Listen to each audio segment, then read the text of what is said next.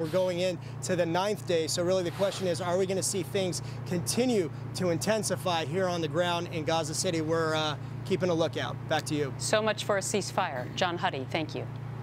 Three Pinocchios for President Obama.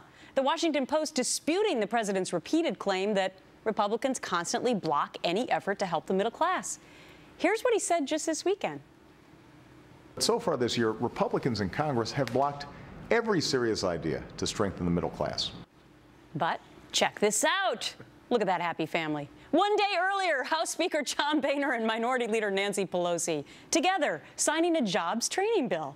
Boehner releasing a photo with the headline, "This is what working together looks like." And here's what Pelosi had to say.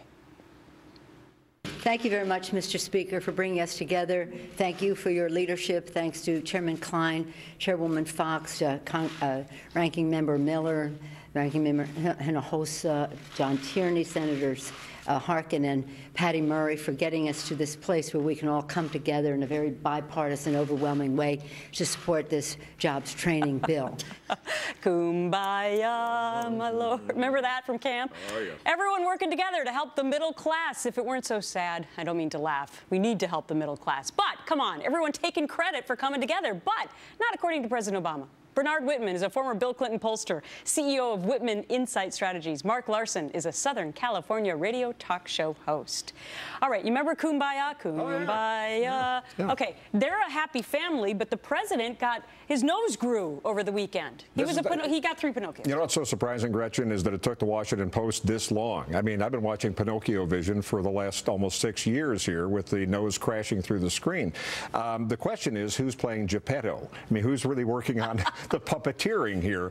However, that is, in defense of the president, that was so yesterday. What difference does it make? It was just a couple of days ago that there was an agreement. Because if you deal with today's truth, that's all that matters, you know. Well, Bernard, I mean, what are we to make of it? Because, you know, I guess politicians can say whatever they want, and it's up to the Washington Post to figure out whether or not they're telling the truth or not. But they did sign the Farm Bill, bipartisan, the Home Heating Emergency Assistance Through Transportation Act, the Homeowner Flood Insurance Affordability Act, the Water Resources Reform and Development Act. I mean, not on the huge issues, but there has been some commingling. Yeah, look, here's what's going on. It is political season, so you're going to see hyperbole on both sides. I think the president went way beyond the pale to suggest that the Republicans have shot down every serious idea. I think the bigger issue here is the decline of bipartisanship and the corresponding increase in political negativity that we've seen really go on for the last couple of decades. And I think that it's a failure of leadership on both sides. I think it's a failure on the speaker's part because he so rarely can control his conference. And frankly, I think it's a failure on the president's part because he seems to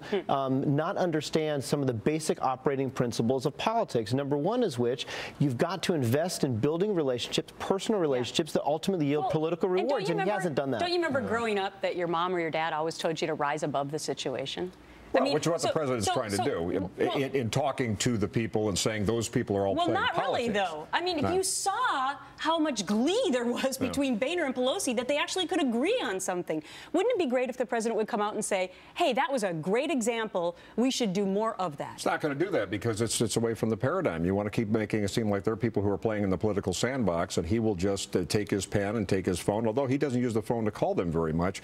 This just continues to complicate it. I think when you're dealing with moral relativism and you start the day with today's truth, then the president, I think he truly believes that they've been hammering the middle class when his policies have been jackhammering the middle class in many respects for the last nearly 6 years. So are Speaker Boehner and Nancy Pelosi, Bernard, being disingenuous then in their happiness about coming together? Because many people watching right now would say, well, they haven't figured anything else out on the big, huge issues. No, they're actually genuinely working in the interest of the country. I mean, the fact of the voters disapprove of what's going on. The president's approval rating is 43. Congress is at 15.